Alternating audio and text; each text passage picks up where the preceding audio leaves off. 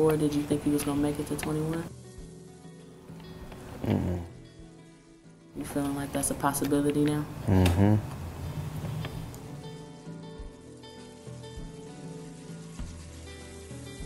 In the school and in the community, you solve your conflicts through violence, and that's the way the world evolved.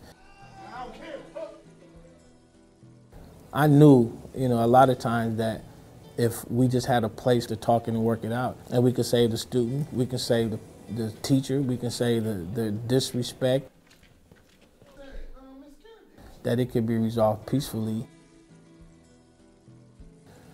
To have that not exist was really kind of like really hurt.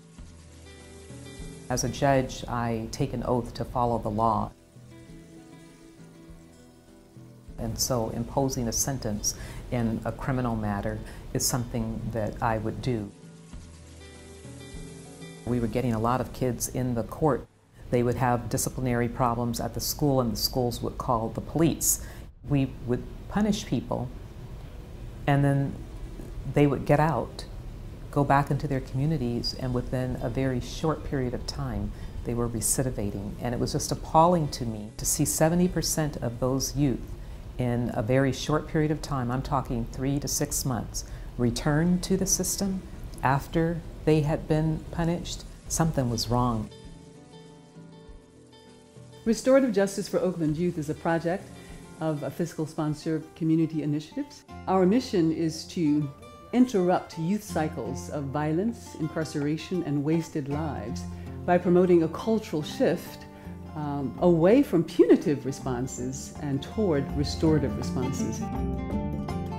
We have chosen to focus on building restorative justice practices and values in schools, a really critical point of entry. Jasmine, when I first met her, was a very innocent young girl. She pretty much followed all the rules. I just acted like the other students, or even worse. She was one of the feistiest students that I had. I mean, get all in their faces aggressively and talk bad to them. All conflicts were dealt with firm hand by the administration. Incident happens, you get suspension, you come back to school, the conflict reoccurred again, and more suspension happened. We don't get to the bottom of the fights, we just suspend them. It's a misconception that if I punish this kid hard enough, they won't do what I punished them for doing. The only interaction that these kids are having one-on-one with teachers is when they're getting in trouble. And that's what the outside world too. They don't have cops pulling up to them, asking them, are they having a good day today? They walk over dead bodies on their way to and from school every single day. And nobody stops and asks them, are they okay? Studies show that when youth are expelled or suspended from school, their chances of engaging in violence and of being incarcerated skyrocket. The idea is to create alternatives to zero tolerance. They simply have a chance to communicate. So I think what I've done and why have I done it. Like stealing, talking about inappropriate stuff, not being respectful. Where did you learn that behavior? Learned my lesson. I found with doing restorative justice work, we interrupt that cycle. At first it's wowing to them. It's like unbelievable that this man is asking me about my personal life in a way that seems like he actually cares. When I used to get suspended, my mom, she would ask me, why did you get suspended? I'll try to tell her, and then she'll tell me to shut up, and then she said, why'd you get suspended? And then she'll tell me to shut up, be quiet, and then that'll be it. So that's why I never did talk to him, that's why I lied. So then you need that? Mm-hmm. So there you go, you got it. Thank you. Last year for my birthday, I was living on the streets. He wanted this one to be good, so we set up a deal. If I stay in school, he would give me the best birthday party I ever had. No one ever said that. That you do good, I'll do something good for you. For the past, I don't know how many years, nobody's had these conversations with him. Where would you want your party to be? Restorative justice at this school has been like a godsend. Now there's dialogue in the building that says, hey, there's another way to deal with it. I can trust him. and he can trust me.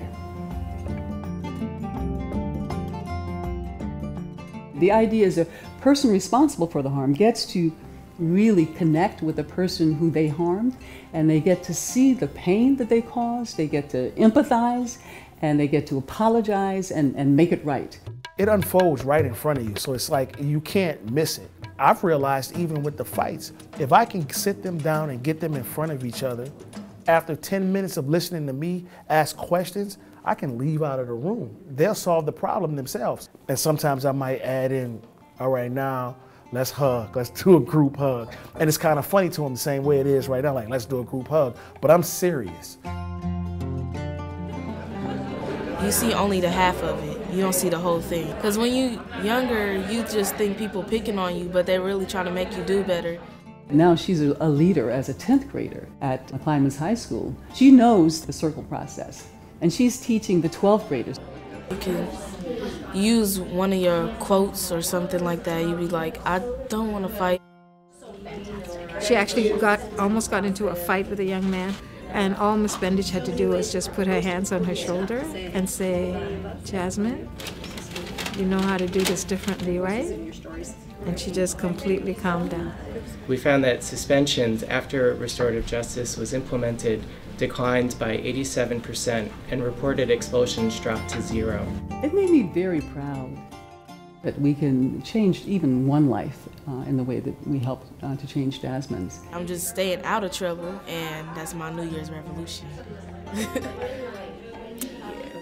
Behavior is starting to go back to good. I'm trying to pick up my grades, and I feel good about school.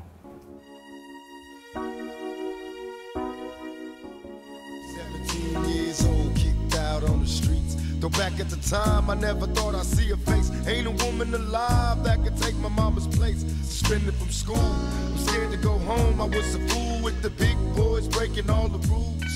Shed tears with my baby sister over the years.